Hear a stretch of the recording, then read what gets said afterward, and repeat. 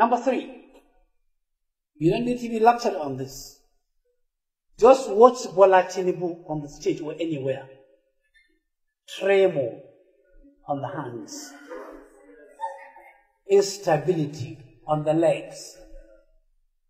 The whole body is shaking. Look at the back of his abada, misturating. Wait.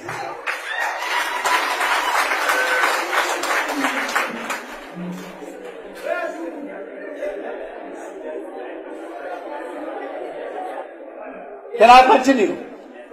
Give me your silence, please.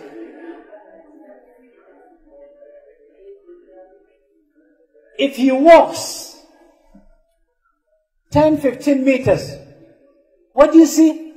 Palpitation. To sit down is a problem. To stand is a problem. To prostrate for prayers is a problem. That is to tell you that he is not physically and mentally healthy. We have seen the danger of electing unhealthy presidents in Nigeria.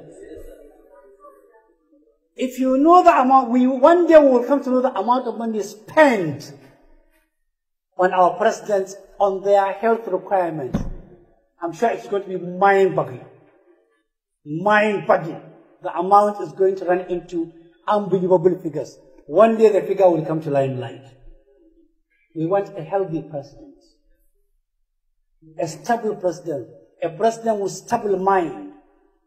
A president who is healthy, fully oriented to time, people, and places. We want a president whose background, whose genealogy, whose male and female parents are well known to everybody around. We don't want somebody with questionable background, doubtful background, questionable genealogy. We want a president whose background, whose genealogy, whose male and female parents are well known to everybody around.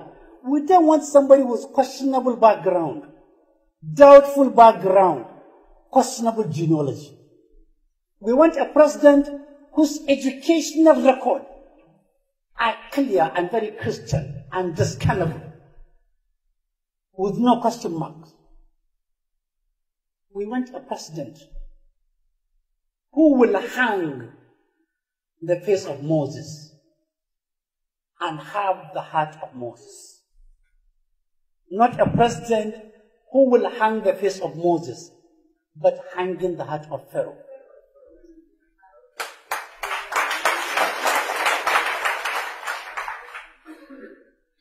We want a president who is not being accused of cocaine peddling.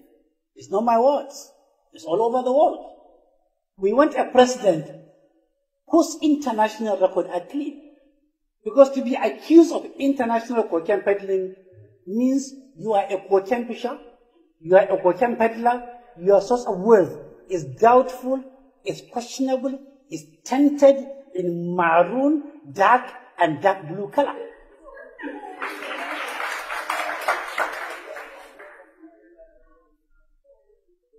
We want a president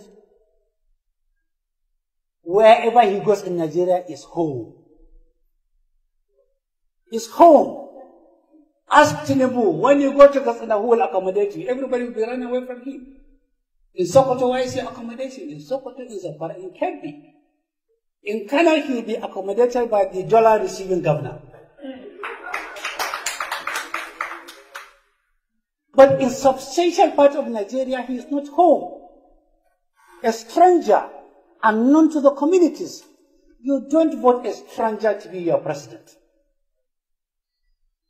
You don't vote a stranger who doesn't know about your feelings to be your president. He will abandon you, not midway, right at the beginning.